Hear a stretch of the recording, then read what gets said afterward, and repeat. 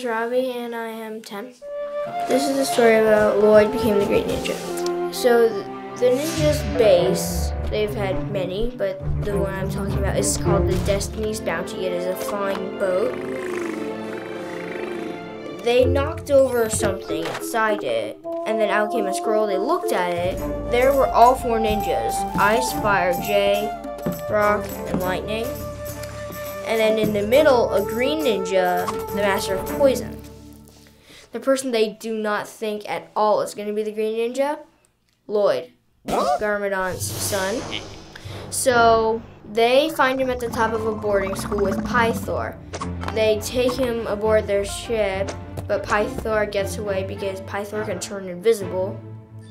They have him on the ship and they're turning him good, and then they decide to teach him spinjitzu and how to be a ninja, and he becomes the green ninja, and he learns a special power to turn into the gold ninja.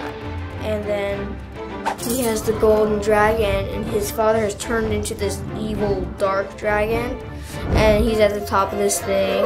So then Lloyd goes up there and starts fighting him and is able to knock him down, and he does defeat Garmadon, but Garmadon comes back to life, but not in his evil form. He was back to his good form, which is really cool.